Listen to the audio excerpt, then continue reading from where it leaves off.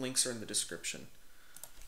Come over here to Google, type in Visual Studio 2013. Click the Visual Studio older downloads link. You need to have both a Microsoft account as well as a free Dev Essentials program account. The free Dev Essentials program is, as the name states, free. So you get access to a bunch of tools, which includes these older versions of Visual Studio. Once you are signed up for that, come back here, click the 2013 arrow, click Download. Locate Visual Studio Community 2013 with Update 5. It'll say DVD, that is okay, that's what we want. Click Download. I already have a copy downloaded onto my desktop here. I'm then going to right click it, and I'm going to open with 7-zip. And I'm going to highlight everything, click Extract, and I'm going to type in VS_ISO.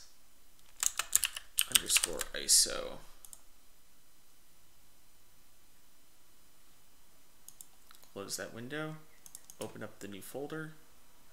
I'm going to double click the VS_community.exe.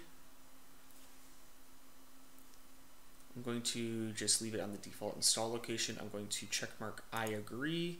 I'm going to uncheck the join Visual Studio Experience Improvement Program.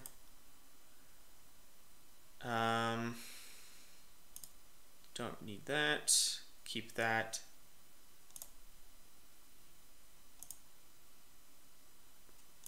Don't need that. And then I'm going to click install. Click yes on like the little pop-up that shows up on your monitor.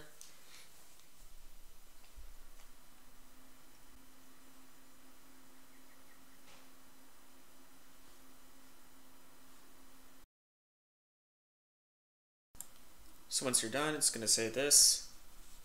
Click launch.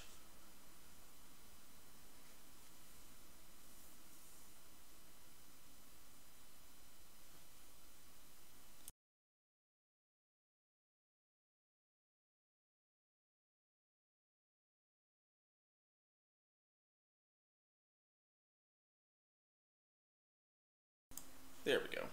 Alright, so it's going to ask us to sign in. You will eventually probably need to do this. I'm going to say not now, maybe later. Click dark. Newer versions of Visual Studio pretty much require you to do this. Development settings. Stick to general. Pick your theme of your choice. Click start.